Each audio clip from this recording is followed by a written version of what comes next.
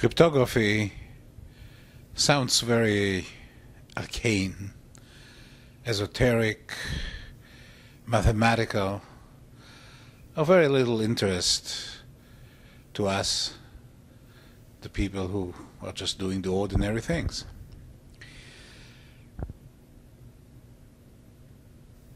But that's not the case. Unbeknownst to us, cryptography sneaks into our lives and makes us more and more dependent on its services. I'm sure that most of us are aware of the fact that when we buy online, there is some security to prevent hackers from getting our credit card information. But we don't think that the means that are being used to protect our privacy, to safeguard our identity, every time that we shop on the internet, is this arcane field, cryptography. Now, cryptography just yesterday was really arcane and esoteric. The only people who had any interest in cryptography were spooks and spies. Nothing ordinary about it. But how things have changed. Today, cryptography makes it possible for all of us to share the public information highway, the internet, and still have a semblance and a sense and a reality of privacy. Only cryptography makes it possible. Every time that you use a file sharing program like Pando, your videos, your files are secured, remain private with the help of cryptography. When you use Skype to chat around the world or around town, it's cryptography that makes it possible.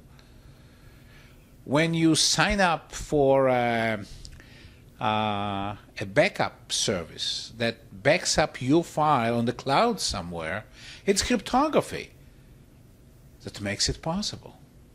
So from the moment that we wake up to the moment that we go to sleep, almost every day, we rely on cryptography. It is only incumbent upon us to spend a little time to get to know what is this cryptography that is so critical and so central in our lives in the global village.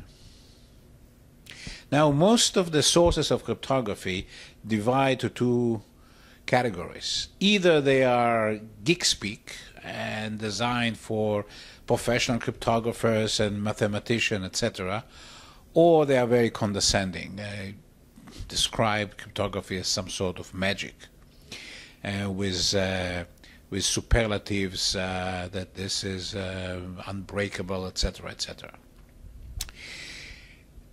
What's missing is a simple, short, rundown description of cryptography for the anyone who is not a professional cryptographer. That's why I call it cryptography for the rest of us.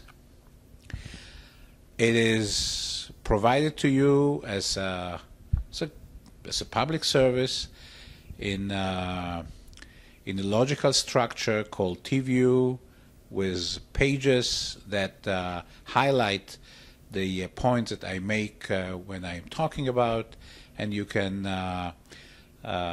review it page by page, or just a few pages, just high-level pages, or go into any level of detail that is provided. It's all up to you. The main categories that we focus our series here on are: first, what is the most critical and the most alarming aspect of cryptography that you should know about? Two, what is defensive cryptography? How do we protect our secret? How do we guard ourselves with the use of cryptography? Offensive cryptography, it's how we break someone else's defenses if we are in some sort of an adversarial relationship.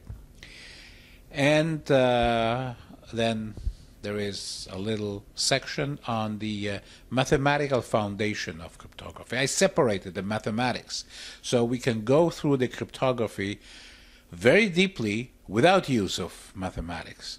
But if you want, the mathematics comes as a separate package.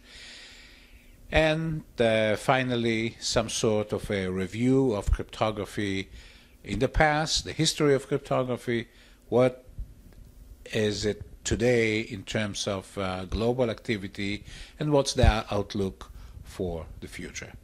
I hope you enjoy this series.